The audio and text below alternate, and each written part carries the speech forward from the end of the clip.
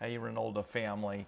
I have an encouraging update about our For the Good visionary journey. We had asked you to please pray about our July 30th meeting of the elders as the session would prayerfully consider next steps. So thanks for your prayers. The meeting on Tuesday was just wonderful. All but one of our elders were able to be there for nearly 4 hours of prayer and discussion, and we are in 100% agreement, and there's lots of faith and lots of wisdom. The latest progress report on our pledges, giving has now, between pledges and non-pledged gifts, our new total's grown to $3.75 million. And of that, over $850,000 has already been given. Wow.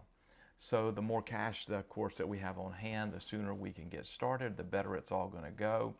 And as we've shared throughout, the visionary total we've been looking for is $5 million. And though we're not there yet, we're continuing to pray and trust that more pledges and gifts are coming. There are no parts of our vision that we are taking off the list.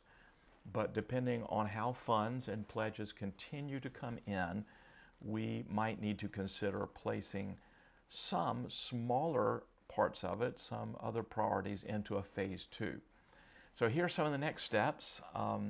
Building leadership teams will be developed for each campus, and we will begin to get firm estimates on the cost of our projects.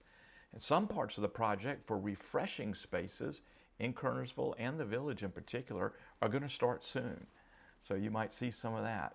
And once we have more detailed information about costs and have our building leadership teams in place, then the elders will reconvene and they'll put into place a plan for all the projects to get started. We'll coordinate our financial resources with our plans, and we will begin some of the projects as soon as feasible as the Lord allows. But we don't have any projected dates on those starts. The elders also approved a wise plan for financial oversight of the construction projects. Our existing financial review committee, this oversight committee that exists now, that has experienced business leaders and accountants serving together, will approve and monitor building expenses throughout. So again, I just want to say thank you for everyone who has been led to participate. And though we don't have the full amount, we anticipate it growing.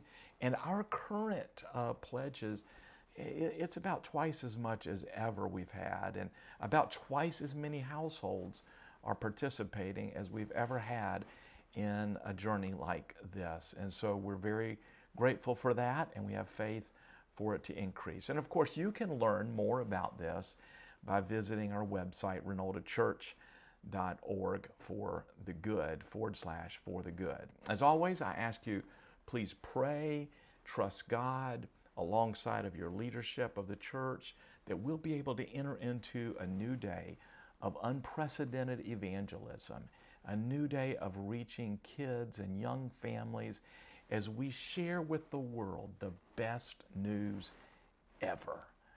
Thank you, and keep praying. The Lord's on the move.